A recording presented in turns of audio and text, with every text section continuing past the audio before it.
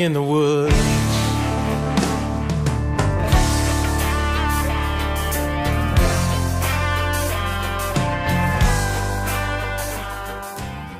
Morning guys, Dave Canterbury at the Pathfinder School. What I wanted to do was I wanted to kind of give you a short video, if you want to call it historical ramblings, that's okay. But what I wanted to do in this journal of the Tipi was I was going through some old journals from Christopher Gist and some journals from a trading company in Fort Wayne, Indiana from 1805 or 1803, I believe it was. I've got it in my notes, I'll pull out in a minute. And I was looking through things. I like to always verify my line of thought or my line of theory. And I've always stayed with the theory of the 5 C's of survivability. You know, I've always believed that those 5 things are what people needed to survive throughout time. And I was going through this journal today. It was very interesting to me looking down through the items that were listed as inventory in this trading company. I'd like to share those with you right now. You have to excuse me. I'm going to have to put some spectacles on so I can read here and get my notes out. But this information came from an inventory from the U.S. Trading House in Fort Wayne, Indiana in 1806. And there were other items on the list as well as these in their inventory, but most of the other items were what I would call unnecessary items, more like comfort items. They were jewelry, baubles, combs, mirrors, which necessarily aren't unnecessary because we use them for first aid as well as signaling. But what I wanted to do is I wanted to cut through all the unnecessary stuff, and I wanted to give you a list of things that they had that I believe they thought were important. And I think you're going to see that it very much follows the 5 C's of survivability. You're not going to see anything like a flint and steel kit on here or a hand drill or a bow drill set. But what I see on here several times are references to powders and muskets and locks and rifles. And those things are all combustion devices. If you think about that, you know those guys were smart enough to figure out that was flint and steel technology, and they could start a fire with a gun lock of a flintlock using char cloth, just like I showed in a past video. So here's the list. 21 copper kettles, that's containers. 38 rifles.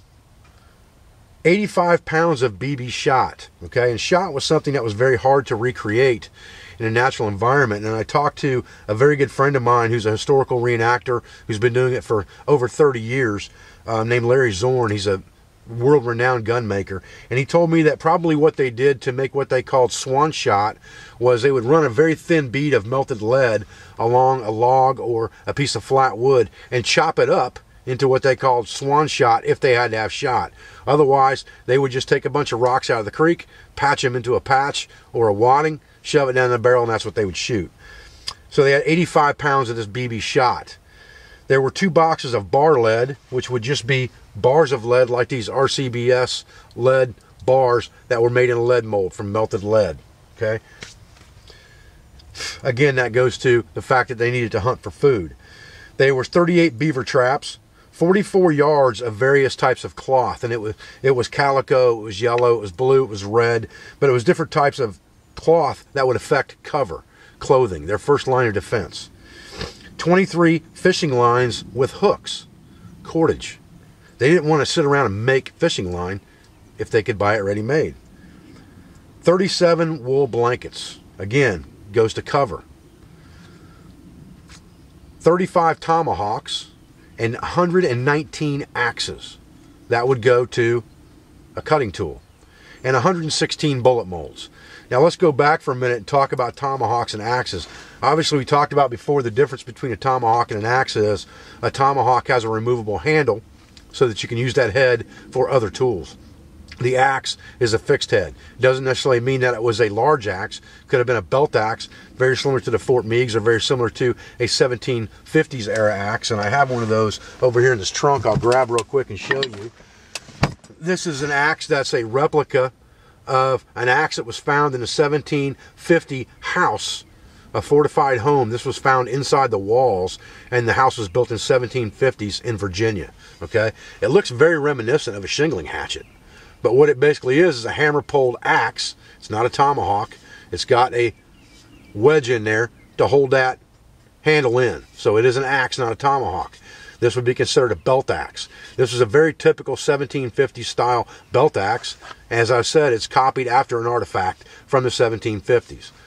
So the axe may not have been a big, large hunter's axe, like a 19-inch axe or a forest axe. It could have been a belt axe. But there were 119 axes and 35 tomahawks. So if you look down through there, all of the 5 C's of survivability are covered by what's in this store, what's in this trading house. And these were items that they were trading with the Native Americans for furs. So you had containers in the copper kettles. You had your combustion in the muskets and rifles that you had. You had cloth and wool blankets for cover. You had fishing line for cordage. And then you had your cutting tools and tomahawks and axes. So all of those things are covered in that diary. And those are the things that I look at, you know, as I'm developing the Pathfinder system. And everything that you do needs to be what we call a living document, or it's what I would call a living document. It's not going to stay the same forever. It's always going to change, and it's always based on experience, dirt time, and research. And research is very important. I do a lot of research for the things that I do for YouTube, as well as the things that I teach. Research is very, very important. Research leads you to practical knowledge that you can use in the field, and then you have to practice that with dirt time to see if what you read is going to work for you, or maybe you're going to discover something that works better. But looking at old journals like that and understanding what items were important to Native peoples or other people throughout history is important to help you understand what people really needed to survive. I'm Dave Canterbury at the Pathfinder School. I appreciate you joining me for another Diary of the Tipi, another historical rambling. I just wanted to kind of walk through that with you guys today. Again, I'm Dave Canterbury with the Pathfinder School. I appreciate your views. I appreciate your support. I thank you for everything that you do for me, for my family, for my business, and I'll be back with another video very soon.